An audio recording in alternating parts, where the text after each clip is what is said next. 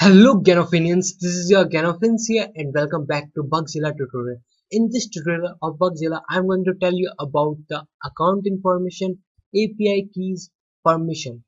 Under this preferences button, when you click this preferences, then you will find these things. This is account information tab.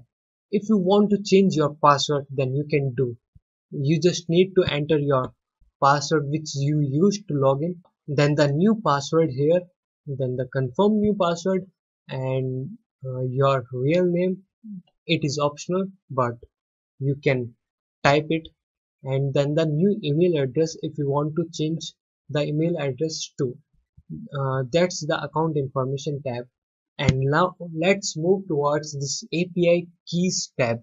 This API keys. What is the full form of API? Application Programming Interface. These API keys are used to authenticate. If you know about API, you can use these to authenticate the web service API calls. You can create more than one API key if required. Each API key has an optional description which can help you record what each key is used for.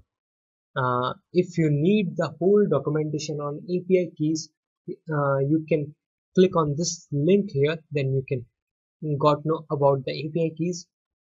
If you want to create API keys, then generate a new, you just have to click on this checkbox button, and you can add the description to API key and then click on this submit changes. Then your new API will be created. Let me show you. As you can see, a new API has been created up here. That's how you can create an API key. If you want to, let's revoke it again and submit changes. Now let's move towards the permissions tab. Under this tab, you can see all the permission which are provided by the admin. The admin have all the permission, and based on the role of the user, the admin provides different permission to various users. As you can see, I have these permissions. I can confirm a bug, I can edit all aspects of my bug.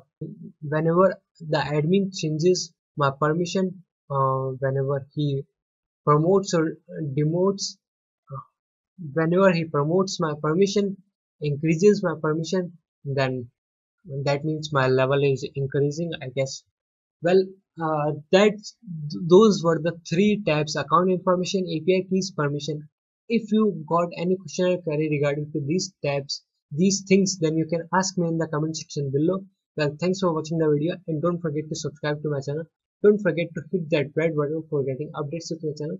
Also subscribe to my gaming channel, which is known as Gaming with Ganofins. Thank you guys.